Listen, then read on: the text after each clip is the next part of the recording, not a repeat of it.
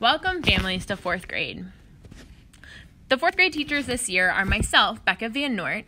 If you need to email me, my email is rvannoort@usd232.org. Brianna Robbins, the email is brobbins@usd232.org. And Kirby Younger, kyounger@usd232.org. Feel free to reach out to any of us throughout the year if you have any comments, questions, or concerns. This year, we are focusing on classroom values and set of rules that will encompass the 3 R's of being respectful, ready, and responsible. The classroom values will focus more on who we are as a class and the important role each person has in creating a positive learning environment. We will talk more about our specific classroom values as the beginning of the school year starts with the students. Responsibility and accountability. 4th grade is a year for change. Students need to learn to be responsible and accountable for their work and action. We work a lot on these skills throughout this year. We will be using Class Dojo to track student behavior. Students will have a chance to earn rewards for positive behavior as well. In 4th grade, we work on developing leadership skills both in and out of the classroom. I'm sure you will be hearing a lot more about this as we talk more about the Leader in Me program that we are implementing at Riverview this year. Our daily schedule. In the morning, we will have our morning meetings or morning work time from 8:30 to 8:50. From 8:50 to 9:50, we will have math. At 9:55 to 10:55, we will have our essentials times, which rotates based on which letter day it is. From 11 to 11:40 is our math flight school time. Reminder that this is a time when students are split up based on some data. They might be working with a different teacher in the building or another 4th grade teacher. They will be split into groups to focus on specific skills as needed. These groups do often change. From 11:40 to 12:15, we will have our small reading groups in our own classrooms. At 12:20, we will have recess. And then at 12:45, we will go to lunch. At 1:15, we'll have social studies or science. We switch back and forth throughout the year based on the unit we are working on. And that will go till 1:50. From 1:50 to 2:20, we will have our ELA flight school time. Again, similar to math, the kids will be split up based on some data, and we will have them working for a 30-minute time period on some specific skills with another 4th grade teacher or their own, or another teacher throughout the building. More information will come out about flight school as we get started with that. From 2:20 to 2:35, we have recess, and from 2:40 to 3:30 is our literacy block. Our literacy block varies whether we focus more on reading or writing depending on the day. Some days we integrate both very well.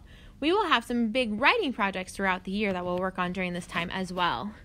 And from 3:30 to 3:45, we will have read aloud, and then get packed up and ready to go. Communication. Communication is key to a successful classroom and a relationship between the teachers and parents. We will be using Class Dojo. Everyone must get signed up to see updates in our classroom and check on your students' behavior. We will also use Class Dojo as a communication tool to send updates and important information to parents. Look for the sign-up sheet in your child's back-to-school night folder. The other way of communicating is through Monday folders. Please look for those to come home every Monday, and please send the folders back the very next day. We will also often communicate through email, phone calls, and personal notes sent home. Another way we communicate is through tests and quizzes. We have conferences in September and February.